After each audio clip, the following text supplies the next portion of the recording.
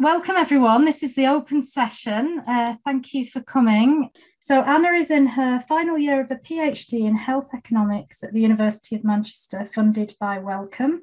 And the PhD is evaluating the effectiveness of community approaches at protecting and improving health and well-being and reducing inequalities. This paper is evaluating the health and well-being returns of social participation and the role of community asset infrastructure. So fire away. Okay, perfect. Hi. That was a really nice introduction. Thank you. So I'll just go straight into the theory behind what is social participation. So, I've not done Zoom in ages. There we go. So social participation, it comes under the umbrella of social capital. And this social capital, from the Putnam definition, it's to do with connections with others that enrich people's lives. And these connections have two parts, which is the tangible part, which is the membership of community groups, which leads into the social participation, and the intangible part, which is the community trust element.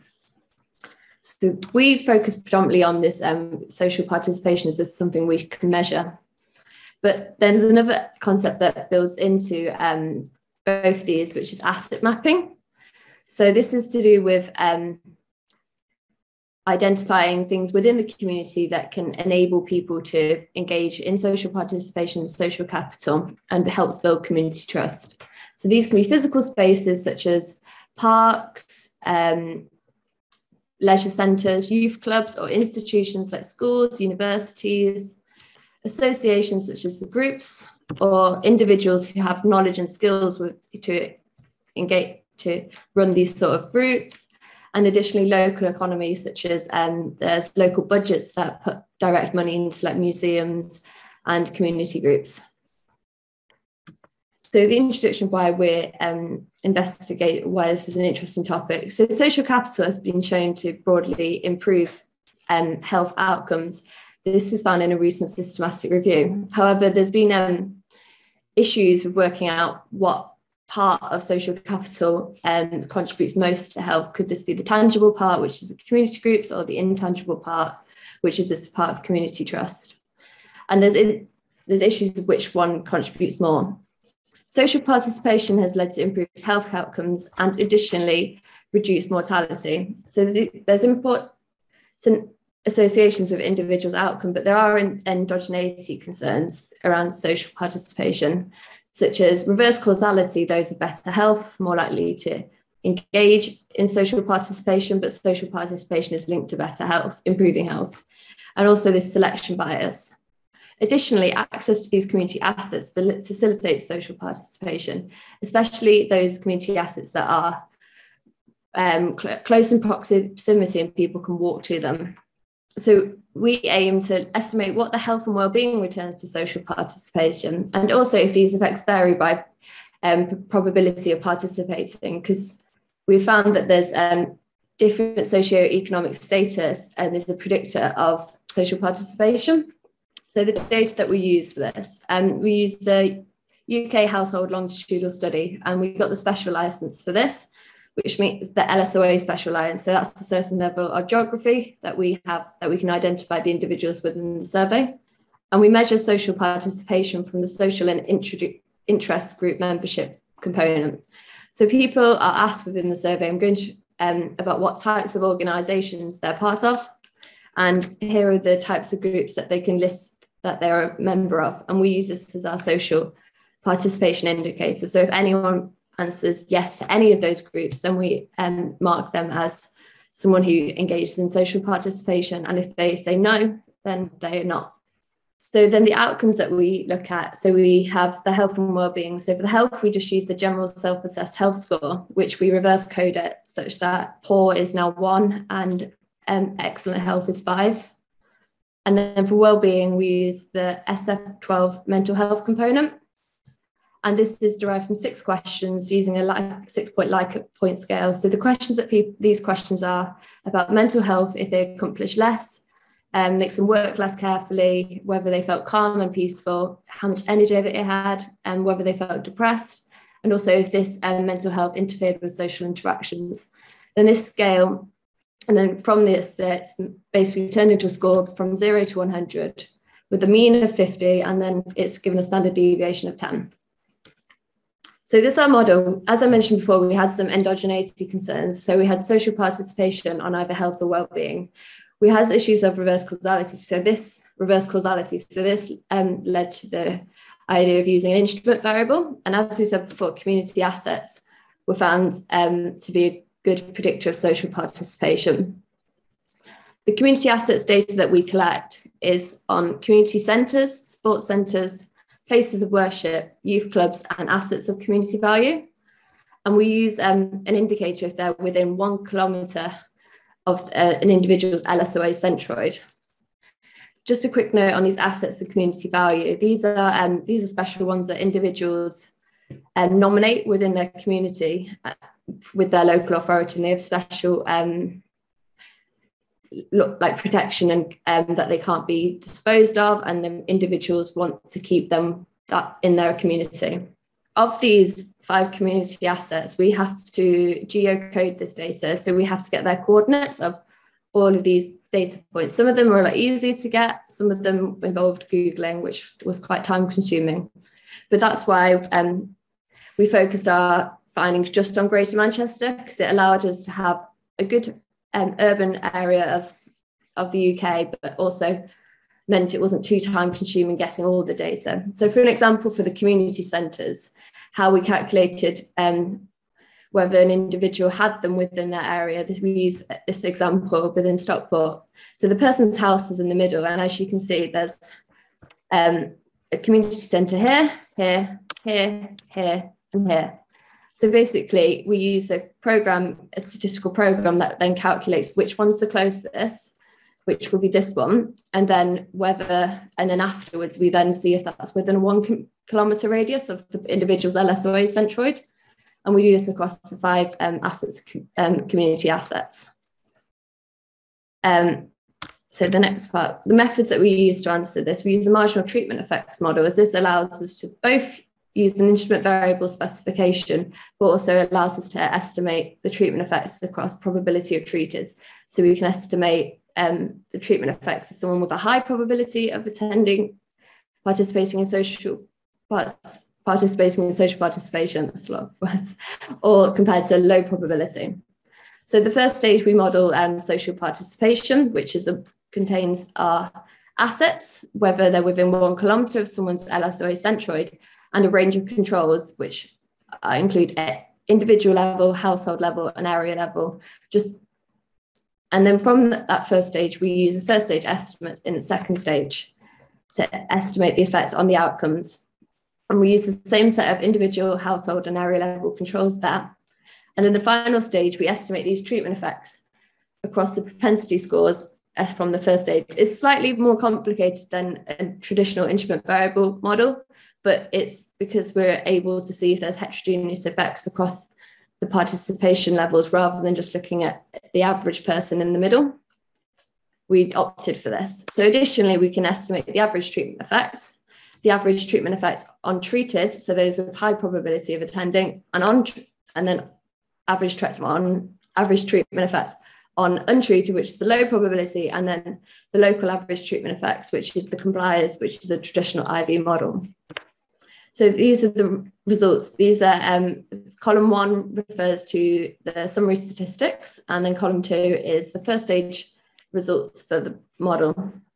So for youth clubs, within Greater Manchester, 54.3% of the individuals had a youth centre within 1 kilometre of their house, or LSOA centroid, and they had a 46.7% had an asset of community value within 1 kilometre of their house.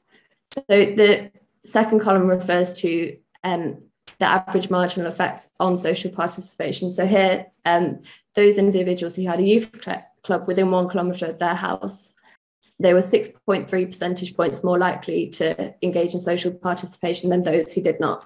So similarly, for assets of community value, whereas the rest, they either had counterintuitive effects or they weren't significant.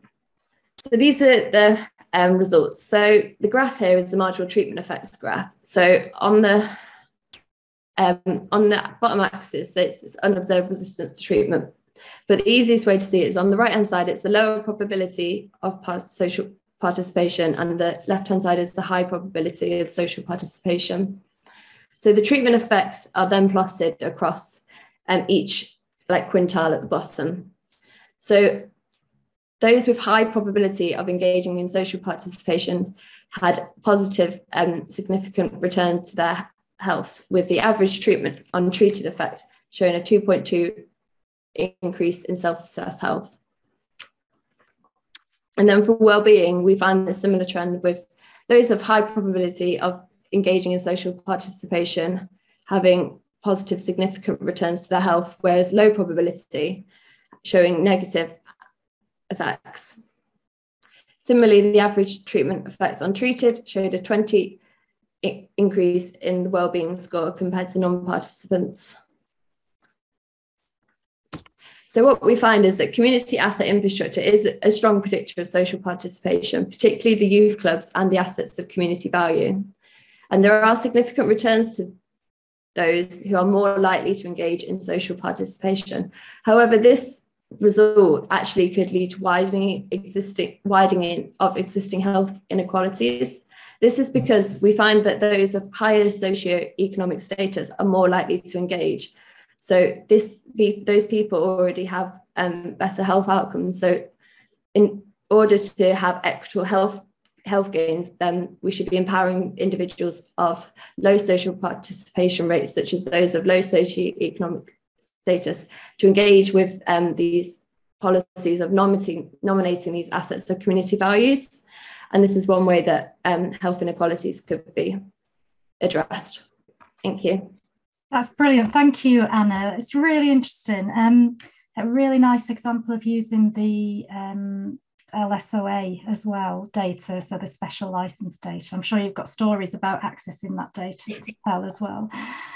So Nicole Andelic is a research fellow in the economics department at the University of Aberdeen. Prior to this position, she held a fellowship at Queen's University Belfast, where she also received her PhD in psychology. In her current role, she's working on a project examining health and variable payment contracts. Her interests include financial decision-making, debt advice, and stress. Oh, I'm sure you can help us all out. Over to you, Nicole. Thank you very much for the introduction. And I should apologise in advance as well if your live transcript goes haywire here, because I'm not sure you can manage my accent, but I'll do my best to speak clearly. So yes, I have quite an interdisciplinary background, and the team that I'm representing today is very interdisciplinary as well. So we have Keith Bender and Ioannis Theodossiou, who are both in the economics department at the University of Aberdeen, and Julia Allan and Daniel Powell, who are in the health psychology group, also at the University of Aberdeen. And so I want to talk today about an empirical analysis from a larger ESRC grant on performance-related pay.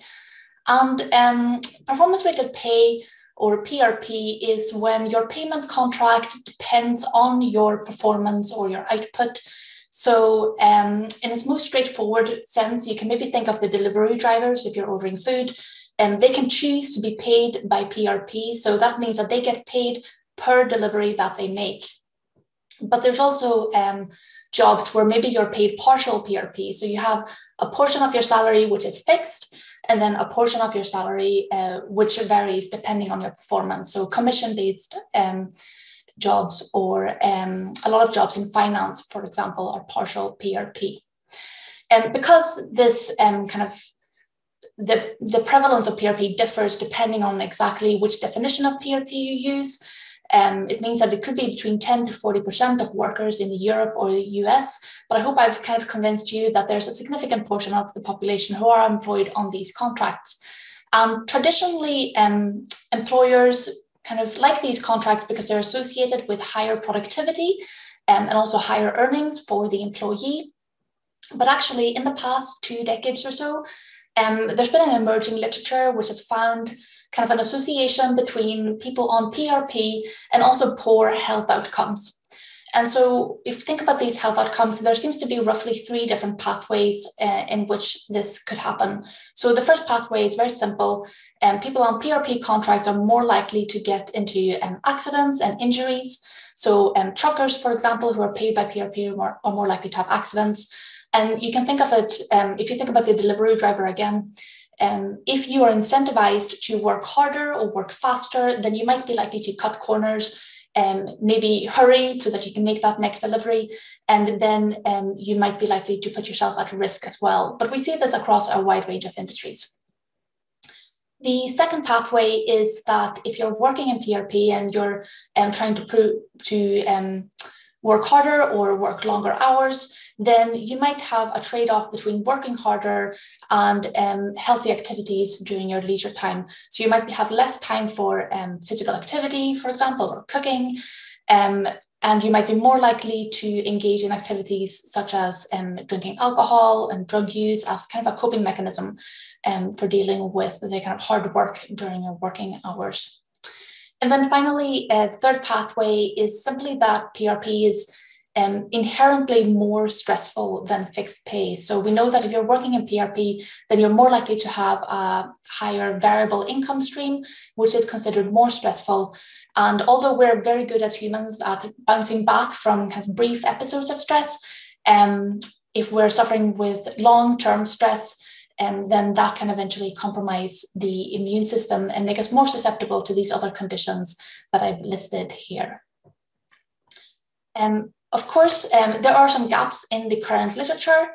And so one of those gaps is that the people who work in PRP are a self-selected sample. So people who choose to work in PRP jobs might have specific unobservable characteristics which also affect their health. Okay, so maybe it's that people who work in PRP are just more tolerant of risk. And if you're more tolerant of risk, then maybe you're also more likely to engage in healthy behavior or unhealthy behavior, which is risky to your health and leads to poor health outcomes. So that's one issue. The second issue is that really a lot of this data has looked at self-reported measures of health, and there's a lack of physiological measures of health. And so it's possible that if you're struggling with your mental health already, which some of these people in PRP seem to do, then you might also be more likely to rate your physical health as worse. And we did actually run an experiment where we examined the difference between PRP and fixed groups, and we found that those in PRP have higher levels of cortisol. But of course, it's an experiment, so it was a very small homogeneous group. And of course, we could only look at cortisol after acute stress. So we don't really know anything about the chronic stress. So in the current paper, what we wanted to do was to address these issues by, first of all, statistically correcting for some of the self-selection by using instruments. And secondly, we wanted to look at biological health markers as well as self-reported health, just to get a slightly fuller picture. We used data from wave 2 of the UKHLS. So what's really good about the UKHLS is that they include an item about PRP, although only in every other wave. And in wave 2 and 3, they also include a nurse assessment, which has this biological health data. So because of that, we were able to use wave 2 because it included both the PRP measure and the nurse assessment. Although of course only on a kind of subset of the sample. So I've shown a graph here, which kind of shows how we go from a relatively large sample into a much smaller sample used in our analysis. We only used those who were, said that they were employees, so nobody who is self-employed or studying or retired. And we only used those who are between 18 and 65, so the kind of typical labor force, and only those who completed the nurse assessment module.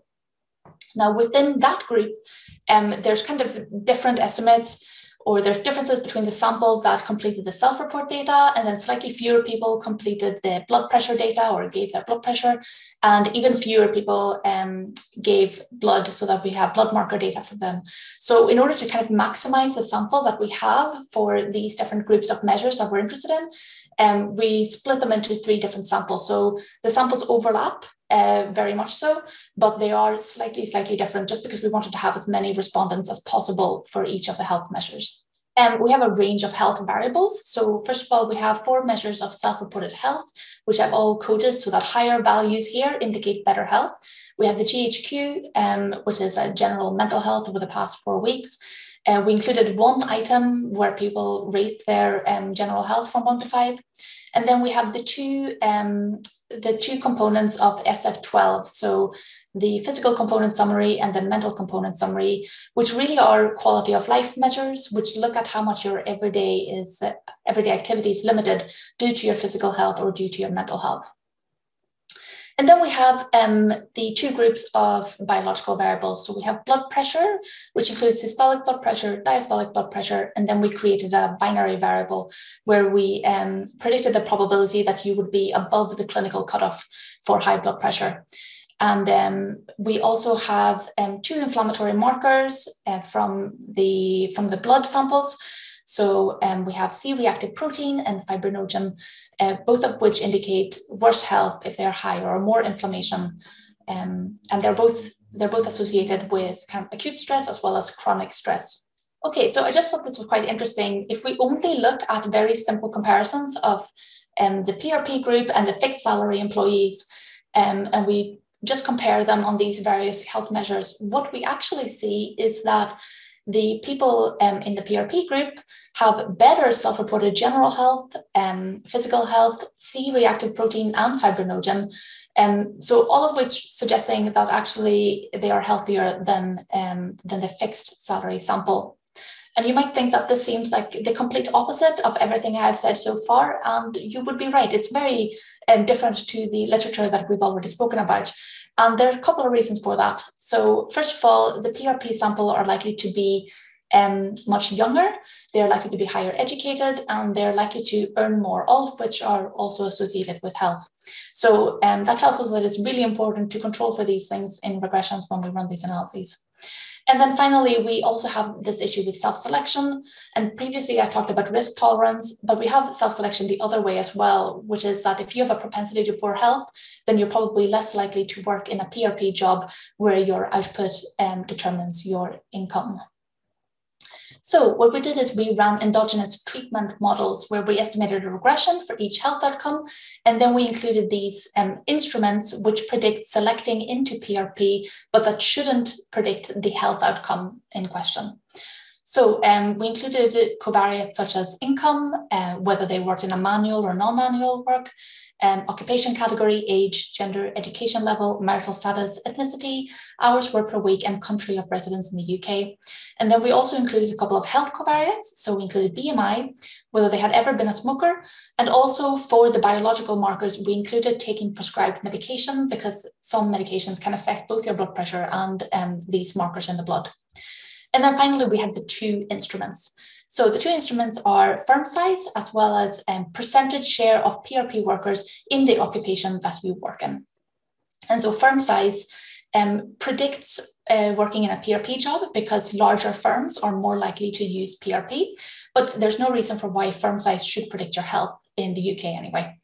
And then percentage of share of PRP workers in your occupation. If you work in an occupation where it's very common to have PRP contracts, then you are more likely to work in PRP.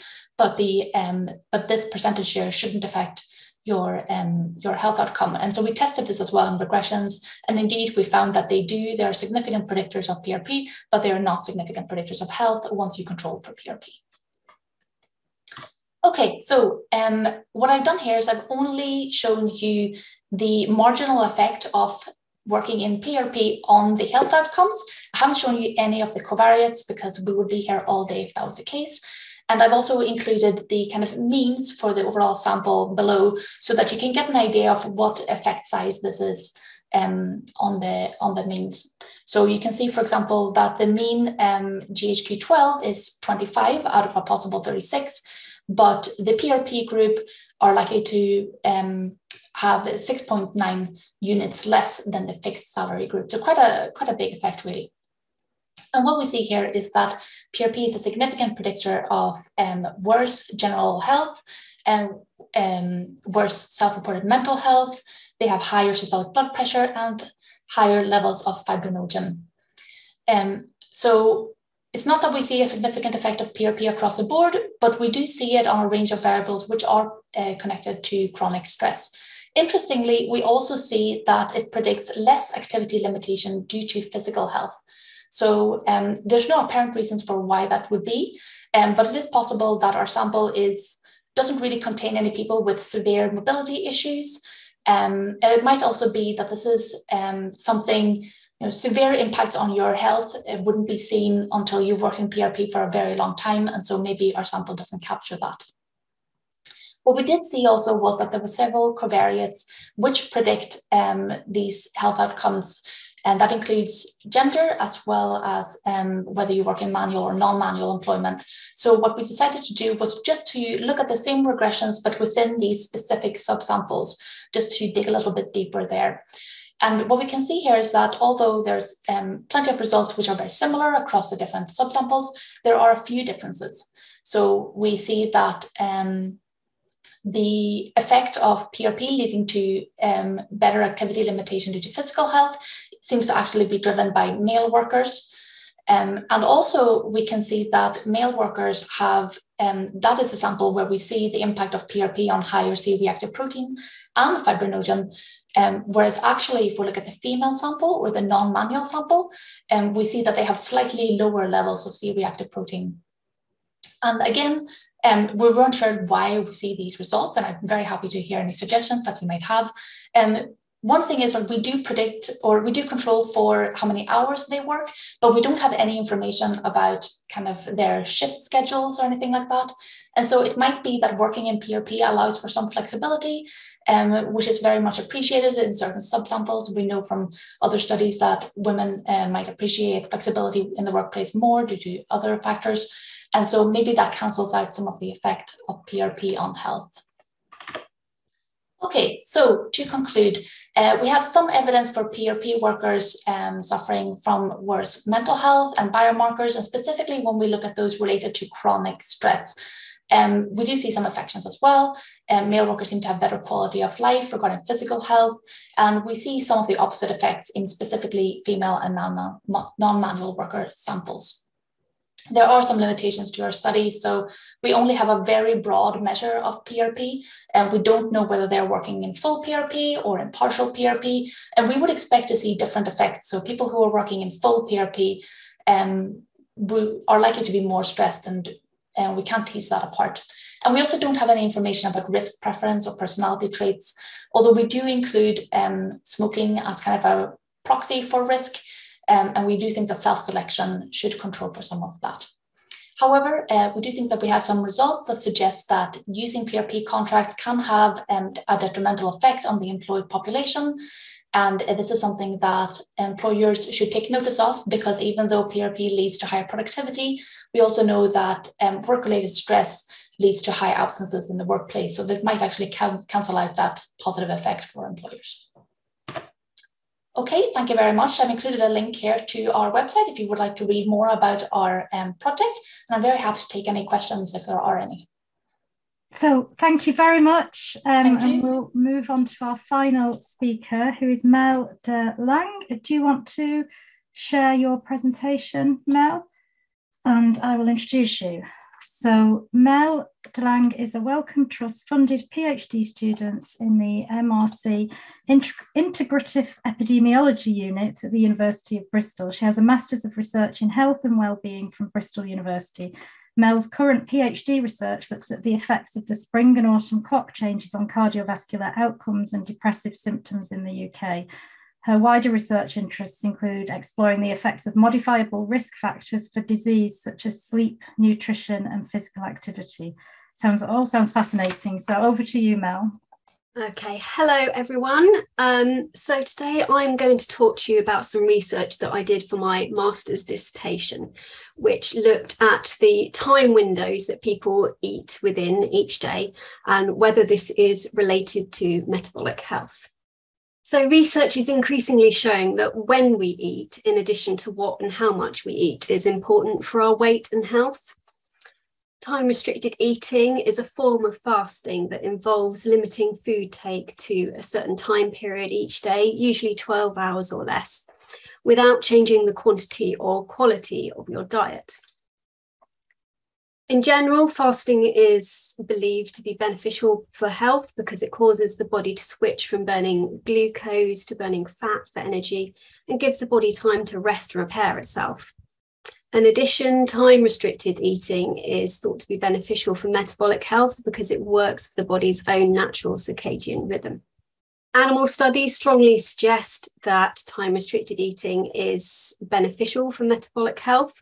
However, the evidence from human studies is less convincing. So, for example, studies of Ramadan fasting suggest that time-restricted eating is beneficial for healthy individuals, but not necessarily other subgroups. Meanwhile, small-scale clinical trials suggest that whilst adherence to time-restricted regimes is high, they offer little metabolic benefit over normal eating patterns. Other researchers looked at what eating windows people naturally eat within in the real world. By daily eating window, we mean the time between when someone first starts eating or drinking in the morning and when they finish eating or drinking in the evening. And studies have shown that generally most people eat for a period of over 12 hours a day, so could potentially benefit from time-restricted eating.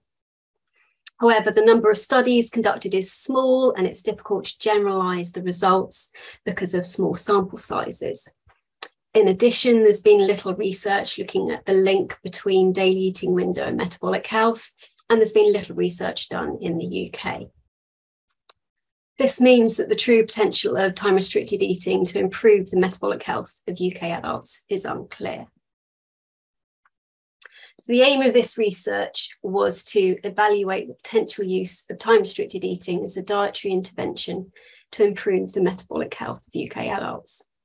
More specifically, we wanted to use a large representative sample of UK adults to identify what length of daily eating window people eat within in the UK. We wanted to identify the socio-demographics and health behaviours of those with a longer daily eating window. And we also wanted to explore whether there's a relationship between metabolic health and length of daily eating window. And then finally, we wanted to formulate recommendations as to whether time-restricted eating could be used to improve the health of UK adults, and if so, what daily eating window could be feasible. To do this, we conducted a secondary data analysis of the UK National Diet and Nutrition Survey. The NDNS is a cross-sectional survey conducted every year to examine the nutritional intake and eating habits of the UK population aged 1.5 and over. It collects data from a representative sample of the UK population. Data collection takes place in 2 different stages. In stage 1, participants are visited by an interviewer. They complete a computer-assisted personal interview. They have their height and weight measured. They complete a physical activity questionnaire, and they complete a 4-day food diary, which I'll talk a little bit more about in a second. Those who complete 3 or 4 days of the food diary are then visited by a nurse. They have their fasting blood sample taken, their waist and hip measurements are taken, and their blood pressure is measured. This is an example of the food diary used in the NDNS.